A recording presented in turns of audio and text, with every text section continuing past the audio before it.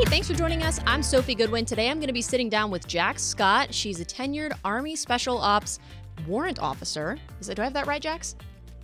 You do, Sophie. She's also a published author, influencer. I mean, the list goes on, but I won't spoil it. I'll let Jax tell us all about that. How are you doing today, Jax? I appreciate you joining us.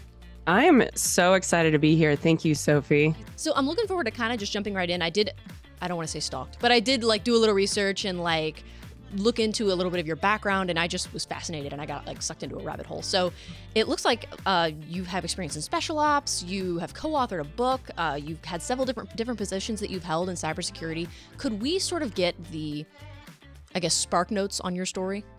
Yeah, the 10,000 foot view down. So I started my journey in the military.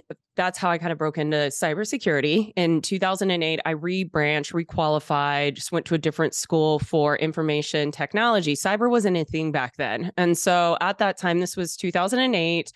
Another key piece is women weren't allowed in combat roles at this time. And I was really trying to find myself. So I got into IT, didn't enjoy it, did a lot of this typical help desk, fixing printers.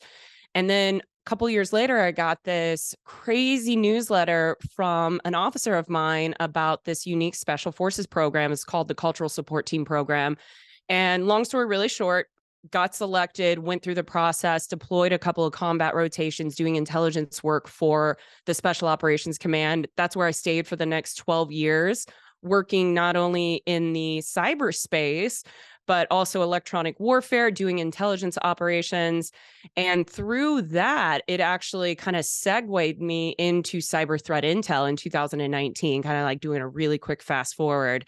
And so I was actually fighting it for a really long time to go into cyber or to even stay in technology, because I just didn't know how many jobs and what was available out there at the time. I really thought it was just help desk and SharePoint. So when I got the great opportunity to work for an amazing company in 19 doing CTI, the doors just kind of opened up for me. And then I started realizing, wow, there's so much more to the technology space than I knew. And it's been amazing. And now today I do government's risk and compliance. I also have my own company on the side, and we do education. We provide education and resources through various different platforms. I get what you mean about how it's such a big field, IT, but then also cybersecurity specifically. It's just, I did not realize when I first started getting into it, how many different niches there are. So that's very interesting to hear about kind of how you got to where you are now and where you started. You did mention how you do cybersecurity education. Is that through Outpost Gray? It is. Yep. Outpost Gray's been around for a while. It's been around actually since 15. We were an intelligence company working. We had female operators like myself that used to do intelligence operations for subcontractors. And then it's gone through probably 3 or 4 different refinements. And then it was about a year and a half ago, I decided let's launch it as a consulting firm in the cybersecurity space. And then from there, it had another facelift almost a year ago where we decided let's take this down the educational route. And that's when we launched our YouTube and really focused on that. I think a few of the videos that I watched featured somebody that we've had as a guest previously on some of our webinars, Jerry Ozier. And from what I could see, it looks like you guys co-authored a book with a few other people. Could you speak a little bit about that? Yes, Jerry is one of my most favorite people in the world, friend, mentor. He and I met a couple of years ago through another mutual friend, and he was wanting to write a book. And at the time, his platform, Simply Cyber, was really just getting started and developed. I think even in the book, there's a picture of his LinkedIn, and because I did the section on social media, and he only had maybe 1,500 followers on his YouTube. And so he reached out to me. He was still really kind of starting out on his own too. And he said, hey, I want to write this book. And I asked him what his thoughts and ideas were around the book, because I too wanted to write a book, but I really didn't have the vision for it just yet. And we came up with the idea of writing a book that would be directed towards individuals trying to break into the industry, or maybe new career individuals. So that first 3 to 5 years, and maybe doing career pivots. And the book was designed in 3 parts. The first part was really explaining what is cybersecurity, what are all the different frameworks, just understanding it before you wanted to dive into it. Then if you made it past that first section, Section 2 is let's tell you about how you can get education, because there's various different routes, as you know, certification, college, various hands-on approaches. And then the last section was, okay, you've just now you know what cybersecurity is, you've decided your path. Now let's teach you how to get there. And so then we taught goal setting, branding, and social media and all of the other intricate pieces that I think people forget about. So, like you talked about, you've got Outpost Gray going on.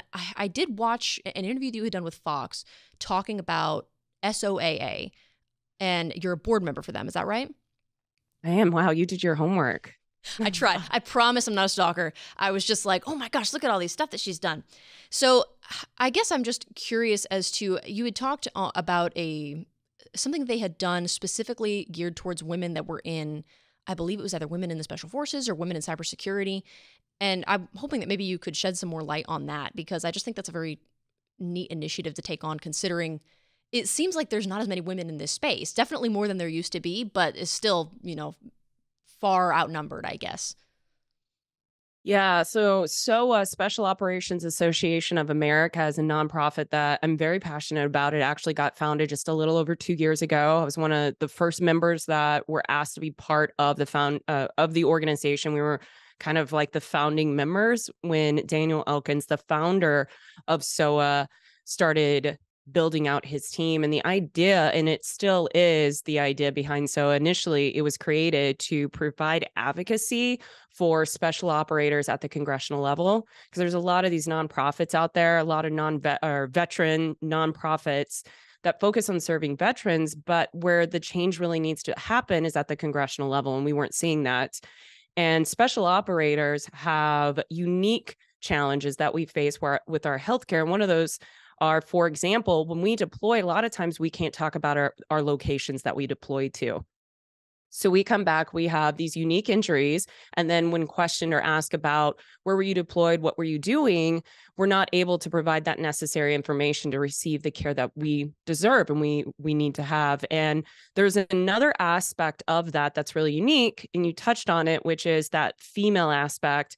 And where I'm really passionate about is being a cultural support team female that went out there. I deployed with these men side by side with them on 2 different combat rotations. I did what we call village stability operations, living in the villages with the Afghans, and I would work directly with the women and children, getting intelligence off of the women and children to help fill that intelligence gap. But there was another side, which it's called direct action. And that's where we went into actual combat with our male special forces operators. And when they would go into a compound, we would fall directly behind them. So we weren't in the back. We weren't waiting. We were actually in the mix. We were returning fire. At the same time, we were also there to question the women and children. And a lot of us, when we've come back, majority of us, I actually don't know a single woman that has told me they haven't had challenges with this. When we've come back from our deployment and we started seeking health, like care, receiving health care, none of our challenges were being seen as equal. So our male counterparts could go in, say the exact same injury, and be able to receive treatment for care, where I would go in, I would be immediately marginalized or discounted because A, I was a woman, and then B, they would look at, say, my job, my MOS, so I was doing information technology. They would look at that versus being an actual combat veteran, because women weren't allowed at that time to go into combat. And I mentioned that earlier. So there's all these challenges that we're facing. It's not just female operators, it's actually women across all of the military. But one thing that SOA has been able to do, and this is like historical, is in the next 1 to 2 weeks, there is legislation that is going to be presented during a press release. And it is going to be legislation specifically for the cultural support team women, about 310 women who became a CST, deployed, came back, and are having these challenges. And the legislation will help us to receive access to healthcare. And it will also ask the DoD to retroactively go back into our records and change our records to show that we are indeed combat veterans. And so this is all through SOA. This is something that I've been passionate about for the last couple of years, and it's actually coming to fruition. So back to your question about that event, and when I was talking about that event was to bring not only the female operators together, but it also brought male operators together. And then some of our Afghan partners that we were working with when we were downrange, because we were actually training women operators in Afghanistan, like Afghan female operators. And we were able to bring them home when the drawdown happened. So it was a collective event where we all got to come together. Wow. It sounds like that. I mean, the legislation that you were talking about is just a long time coming. So I'm glad to hear Yeah. that that's finally coming to fruition. And wow, what a story. So speaking of your time in the military, what was it like when you decided to go a different direction? You ended up kind of switching gears. What was it like to transition to civilian life and working sort of, I guess, in the civilian sector? It was one of the most challenging things for me to do. And it wasn't because the work was hard. It was trying to speak a new language and trying to integrate into a culture that I had known for so long. Thankfully, and I say thankfully because I see a lot of individuals that stay in for 20, 30, 40 years in the military and then they try the transition. And I did a little over 15 where I was full time in that uniform in some capacity. And for me, what was unique, and it's very common, it's like what made you successful as a female operator in the military isn't typically what is going to make you successful in corporate America. Because in the military, emotions were not a thing. You were very aggressive because you're in a very alpha environment. And so you have to elevate yourself to that level. And they have a saying in the special ops that selection never ends. You're always being evaluated, even when you are selected. And for women, I feel like you work twice as hard. Every time you go into a new unit, you have to be reassessed. They watch you, you have to prove yourself. So going into corporate world, like you and I had to learn how to talk to you in a different way. I had to learn how to talk to my male civilians in a different way because I came off too aggressive to the women. I came off too aggressive to the male. And it was like almost an identity crisis where I had to kind of refine myself and really find myself, but without losing myself, if that makes sense, just to be able to make that transition successfully. And I see a lot of veterans, it's extremely hard sometimes to make that transition successfully because you do have to shed a portion of yourself that made you really successful in the military to make it in the civilian world. You still got all this experience that probably I would imagine still comes in handy to a degree, or it is still part of who you are. But yeah, having to completely shift how you communicate with people and just how you act and everything, that would be, yeah, quite an identity crisis. But I mean, clearly you're thriving now. So whatever you did it right. It worked. So the other thing that I know that you've spoken about before that kind of resonated with me, and I'll be honest with you, I was a little relieved to hear it, is I've seen in other interviews you talk a little bit about imposter syndrome and sort of feeling that way in your field and everything. And like I said, I'm still very new to this, but it's definitely a feeling of like, even if I'm doing things well, and even if I'm, passing tests or whatever it is that I'm doing, there's still a part of me that's like, am I really supposed to be here?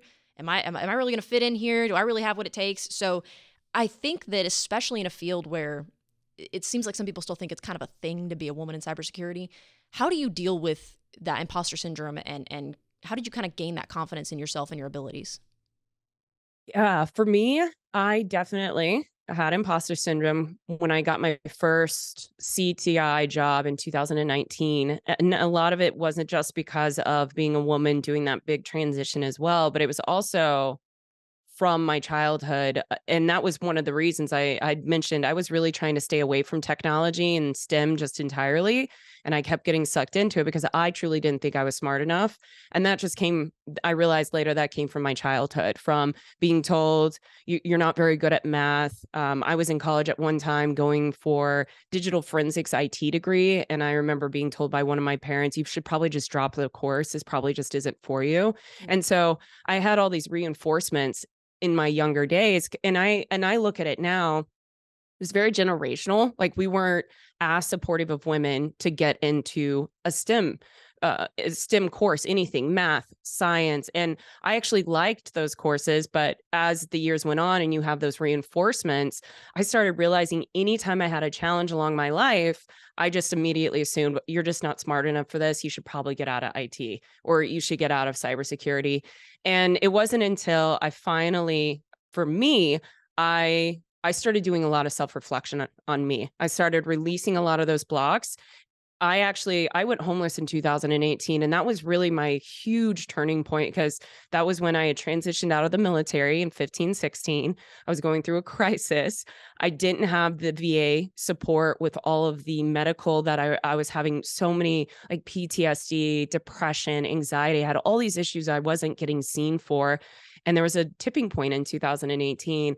And I'm thankful for that now because that made me stop and really do a ton of self-reflection. And what changed for me was changing how I thought about who I am internally through therapy, various different books that I read, just different types of meditation that through that and then getting rid of a whole bunch of toxic people, I then created this amazing circle. Jerry's one of those individuals that are in this really close circle of mine.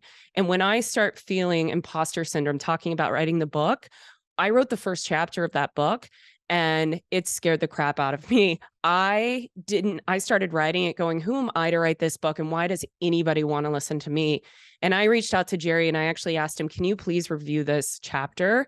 And he did. And he wrote me and he said, it looks great. And it was like short and sweet. It looks great. Keep it up. And I'm like, oh my God, did he read it? Like, so for me, it was trusting in my abilities, having a tight group of like influential people. I have 3. I know they say 5 is the number. I have 3. And whenever I start feeling like maybe I'm not in the right spot, maybe I shouldn't be a manager, maybe I shouldn't be in this role, maybe I shouldn't be talking about this, I just reach out to my friends and I ask them for the advice. And I just keep reminding myself of my abilities. So you've talked a little bit about how you've had a few different transitions in your life, how there was a period where you were actively kind of avoiding IT, thinking like, I can't do that, I don't want to do that, and then finally like, this is what I'm going to do. So outside of, like you said, kind of getting a circle of people you can trust and reaching out to them for advice, this is like the $1,000,000 question. Is there any other advice that you would offer women or just people in general that are looking to get into cybersecurity but maybe don't have that confidence or aren't really sure where to start? Yeah, and I have to anybody that's listening to this that might be in this place right now, I just have to first tell you I've been there. Um, I've experienced that going, I know I'm not happy where I'm at right now, but I have no idea where I want to get. So the best advice I can tell you is the first thing is you just have to take action.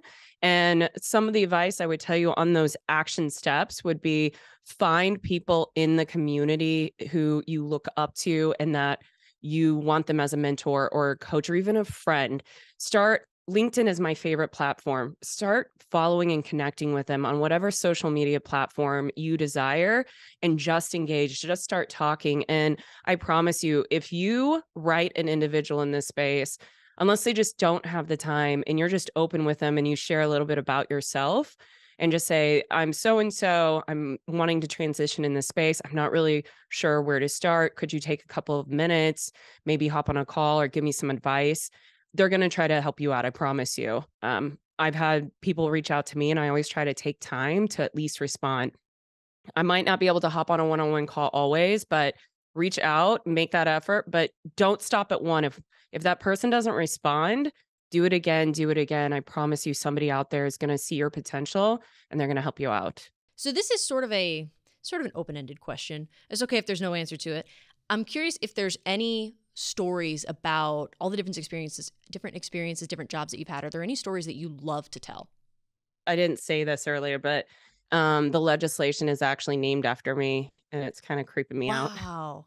Yeah, it's called the Jax Stack. Yeah, it's a little crazy. How Not gonna cool. lie. Yeah, yeah, it's really cool. So when they told me that, I almost cried, and I was like, Not gonna cry in front of a congressman," but yeah, that's a huge deal. They were like, "We wanna let you know what we're gonna call this legislation for the CSTs," and then they told me it was the Jax Act, and I was I'm like, yeah, there was like watershed moment. There was like tears, but not thankfully just completely flowing down my face.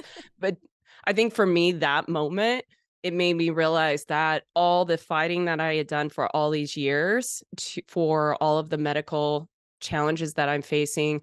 I have a traumatic brain injury that I deal with on a daily basis that I'm currently going through a formal investigation to prove that it was combat related. And I have fought years and years and years for all of my medical. And I will say, if it wasn't because I was continuously getting denied and all of these challenges, this legislation wouldn't be happening. And it's great that I mean, very cool that it's going to be called the Jax Act, but more importantly, it's going to impact 310 women's lives. And that's what matters the most to me. And who knows how many more in the future too. I would imagine if Yeah, this is kind of going 100%. forward. That's wow, that's awesome. And to Yeah. know that, long time coming, hard fought battle, but that it's finally going to come to fruition. That's awesome. Congratulations. That is so cool. Well, Jax, thank you so much for sitting down and talking with me a little bit today. It's been awesome to be able to hear your story, where you started, where you are now, all the things you've learned and done along the way. And I appreciate you kind of speaking to your experience because it really does serve as an inspiration for people like me and other people that are just now getting into this field or any field and just aren't sure where to start. So thank you. I appreciate you giving us some of your time today. Thank you, Sophie. It was my pleasure. So happy to be here. Love what you guys are doing.